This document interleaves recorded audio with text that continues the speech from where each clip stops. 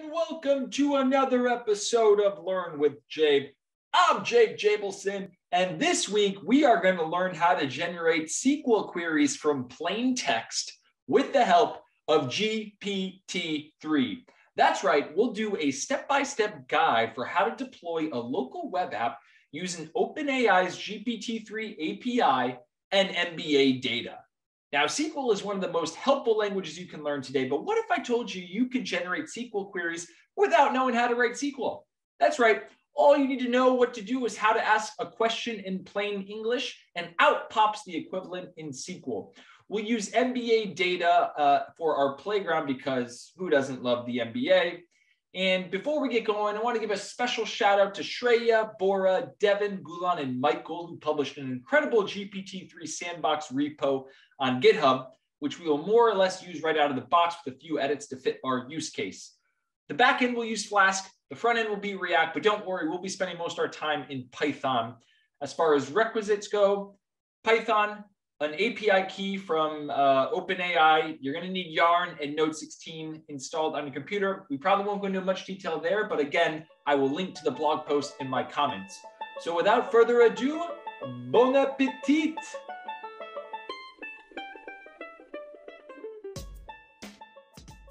Okay, I'd recommend working with VS Code for this project. And in there, we can create a new directory, and you're going to go ahead and switch into it. You can also launch a new terminal within VS Code where we'll go through some of our requirements.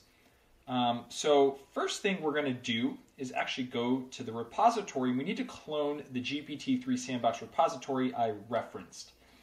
So here you'll see this is the wonderful repo that has a lot of details on how to get set up. Again, we're going to follow this mostly step by step. However, I'm making one change to use python.env as our environment variable solution rather than what they had. But here under the code, you can go ahead and copy this. We're going to go back to VS Code. Within this, we're going to go ahead and write git clone and paste that in. Now, one more addition we want to make at the end is let's just create a folder name for this and call it demo files. So we're going to go ahead and run this, and it's cloning the repo, and now you see it here, these demo files. So let's switch into these demo files, and we are now on the GitHub branch that we cloned. And next thing we want to do is create a virtual environment, which we will do with the Python venv, and we're just going to call it venv. I've been doing that this way forever. Again, virtual environments kind of help keep everything contained. If you mess up something, easy to start over, easy to share, easy to clone. Go ahead and run this. This will create the virtual environment, and then we must activate it by writing source venv bim activate, and again, replace venv with the actual name of your virtual environment. But you see here that we are now active because this is showing ahead of the code. So now let's clear that. So next thing we need to do is install the requirements. And again, if we go look at the repo, you will see within this API, there is this requirements text that has everything we need. You see the Python, I guess it actually has python.env, which I didn't notice until right now. But it has Flask, it has some of the other things we need. So to install this, we can go ahead and let's just see, it is in API. So we're going to go ahead and say pip install r and tell it where is that requirements file. And you'll say it's in the API folder. So it's saying go into the API folder and install these requirements through pip. We run this and it's going to install everything that was in there. So now we know it should work because it's up to date with what was in the repository. And again, I'm not entirely sure if we had it. It looks like we did, but for posterity's sake, since I have this in the blog post, we'll go ahead and install python.env, again, which we'll use for the environment variables. So let's clear this, and we're looking good. Now we got everything we needed. Next, we need our super secret API key from OpenAI. I'm not sure if it's still in beta, but they've given pretty wide access, so hopefully you can get this. If not, again, apply to it. Usually you're off the wait list. I know this isn't as hot a ticket as DALL-E at the moment, but still might not be for everyone. And if you go over to your API keys, you'll see here there's a secret key. You can reveal it, or you can just copy it. Now we'll go ahead and copy it because we're going to reference this to then, basically tell OpenAI, hey, it's okay. We gave it the password that we can reference our account and call it through the API. and we'll head back to VS Code. And within these demo files, we're going to create a new file that's going to be .env, right? And this is where we're going to store all our environment variables that we care about, the ones that we don't want to update or upload to the internet, which again, this git ignore will say anything that's in the .env file, do not upload that to GitHub. So basically here, we'll just write the export, and we're going to call it the OpenAI key, and that is equal to your secret API key, which I will paste and do some magic editing so you can't see it.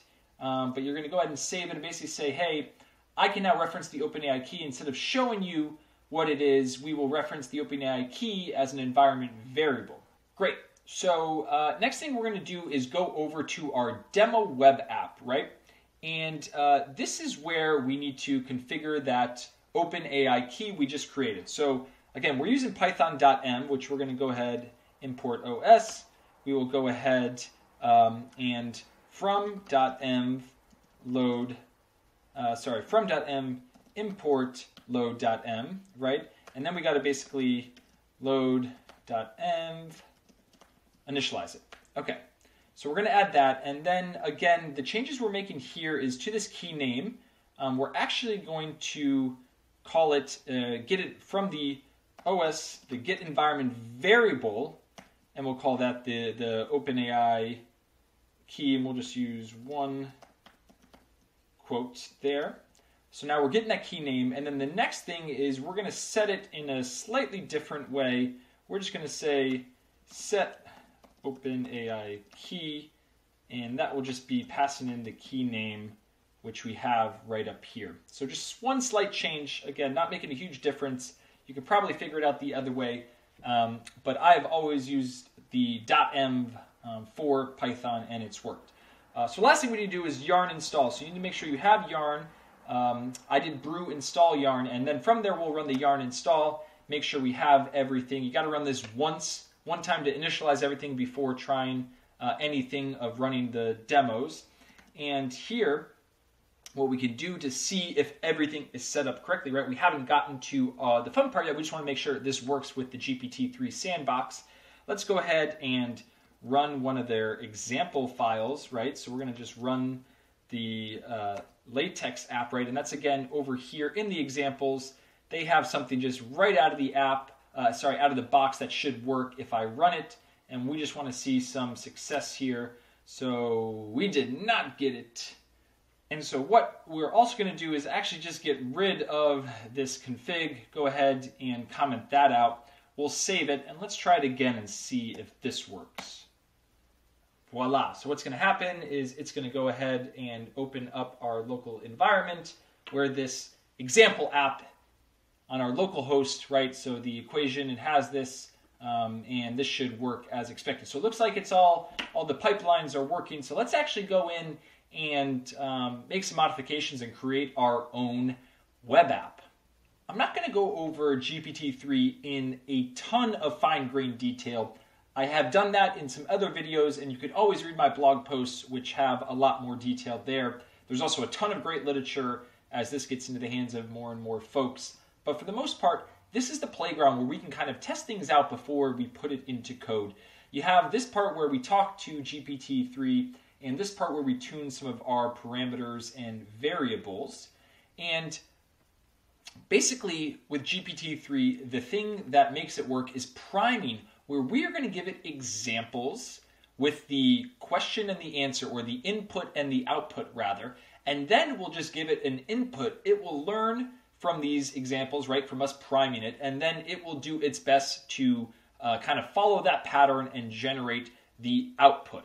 So what I'd like to do at the top is do a brief kind of prompt of letting it know what this is. So we're trying to convert this text to a SQL query, right? And what we're saying is we're using the plain English as the input, and the output should be the actual SQL query itself. Now, these are real inputs and outputs. I had spent some time on the MBA.com where you can access the database and get the actual columns and schema and names there. And I'll link to a great repo that has all of the details if you want to go further there. And what you'll see is I'm taking some general queries and I'm kind of letting it know player game logs is an important table, right? NBA stats, player game logs, and I'm kind of giving it these column names, right? Matchup, field goals made, field goals attempted.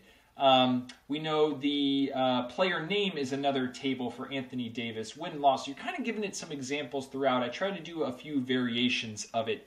And then at the end, what we're going to do is we're going to just say an example of get the total number of three-point field goals Steph Curry made in the last season. So I haven't said anything about Steph Curry. You know, I've kind of referenced seasons before. I haven't said anything about three-point field goals. Let's move my head out of the way.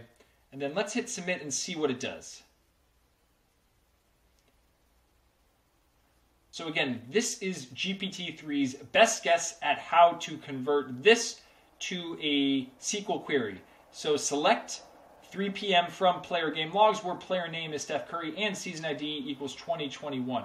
Not bad. I think the only thing here is 3 p.m. was wrong. It's actually field goal 3 made is how you get that. But for the most part, pretty spot on. So I think I'm pretty happy with these examples for priming. So we're going to go ahead and use these in our code. Now what we can do is we could actually just view the code from here and export it, but instead we'll kind of build from the GPT-3 Sandbox, right, where they have some examples here for the GPT-3, right, where it's kind of taking in this object, and we're just going to kind of build off of what they have and input in the variables rather than copy over all of this text exactly. And again, I'll link to it. There is this unofficial NBA API where you will see a lot of the actual stats, right, with the endpoints, with the everything that's static, right, for the players and the teams. And you'll see here the endpoints. So if we kind of let's find player game logs, right? So here we are. So if you look here, it actually has a ton of information available as far as what you need for some of the parameters and columns. So you can reference this if you want to make adjustments. I think over time I'll actually provide the schema to GPT-3 and give it a lot more so it becomes a little bit more accurate, and when I do that I'll open it to the public. But let's jump back over into VS Code to actually start to create our web app. Okay, back in our VS Code terminal, I'm going to split it and keep our yarn install running over there. And what we're going to do is we're actually going to create a new file where we'll create our NBA SQL app. So let's just create a new file. NBA SQL app will be a Python file. And in this blank example, let's just go ahead and copy everything over here because this is what we're going to modify. Okay, so construct the GPT object. Again, let's take a look at the repo. And you'll see here, this is that GPT object that we're going to reference where we have the key. You need to set the key to actually initialize it. And then it has various inputs, outputs, and you'll see kind of some of the default settings which we could adjust if we want. But for the most part, this is what we're going to just call with some of those parameters, which we'll see here. We have the engine, the temperature, and the max tokens are the ones we really care about. And if we go back over to the playground, here you'll see we have the temperature, the max tokens, and the model is a little bit more updated. Again, this repo is a little old, but we'll go with it. It still works. So we can keep the temperature at 0.5. We can modify it to 0. 0 is a little bit more rigid. 0.5 up to 1. Let's get creative. Not something we want, it should be pretty straightforward. We don't want this as creativity, so we can keep it at 0 or even at 0.2. But let's go back to VS Code. We'll have it DaVinci. Let's have the temperature be 0.2. And let's just change the max tokens to say 180. It shouldn't really be that long, but just in case we want it to be able to be a longer string. Okay, so this is what constructs the GPT object to basically say, hey, use these parameters. Now the next thing is this examples, right? So this is where the priming is. And if we go back here, we see we have the class example, which we can look up, and you're going to be able to add the example here, right, within it to where the example, it's got to be an instance of the example class, and then it's basically added to the object where we're giving it the input and the output. So if we look here, right here, you have the input, who are you? You have the output, I'm an example. We're going to do ours slightly different to replicate what we had done in the playground. So let me just copy this over and we'll walk through it, right? But we're basically saying we want to add the example, and we're giving it the example class. Where in the example class we have the input separated by a comma, and we have the output. And here, because of how it's constructed, we don't have to say input, output. We can do some of that if you want to get into the questions and answers. But for now, just separated by the comma, we know it's input, comma, output.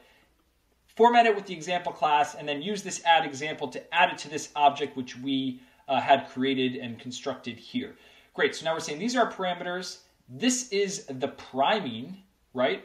And now we are on to the actual UI configuration here. So to see the UI configuration, let's actually go back to that example we had run, and it's still running over here. You'll see it's still running on our local host. So here you have the description, you have the placeholder text, and you have the button text, which says translate, right? So let's go back to VS Code. Description is prompt, button text is result, and placeholder is where are you?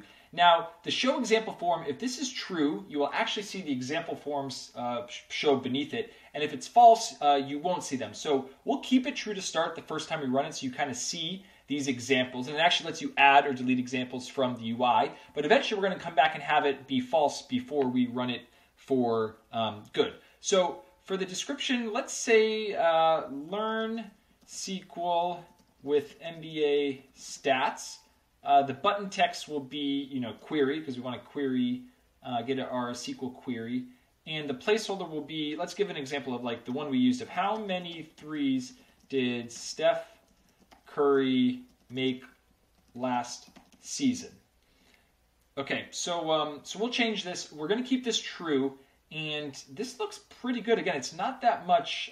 We're bringing in this this class, the example class, and the UI config class, which again is just using this React and how we are going to see it on the front end. So let's save this, and then let's actually run our NBA. It's within our examples, our NBA SQL app. And what is wrong here? All right, and I wasn't in my virtual environment. Let's try running this again. It's in the examples. It's the NBA SQL app. Let's run it, and here it looks like it's working. It will update because we're only going to have one thing going on our local host. And again, you'll see here, I had it set to true, so I'm seeing my examples where I can do my input and my output. So if I wanted to add more, I could add an example. I can delete an example. And then you have down here, how many threes did Steph Curry make? I wrote that wrong. So let's just go back to our file. And we're going to go ahead and set this equal to false. And then we're going to update this to be the correct one. And basically, let's run a new terminal. All right, and let's try and run it again. It's in the examples with these. It's called the NBA. Oh, it is called the NBA. And we'll run it, and we'll see this should update. It's going to remove the examples. We'll see here, and let's just change this. Say instead of Steph Curry, we'll say how many threes did Seth Curry make? Let's see if we can trick it. I'll give it a second. My internet might be slow, and let's run the query when it goes. And voila, and it just changes to Seth Curry. Last season, it looks like it went back one. I'll have to check my examples to see if they're up to date. But there you have it. We got a working local web app. Well, there you have it. An easy way to write SQL without knowing how to write SQL.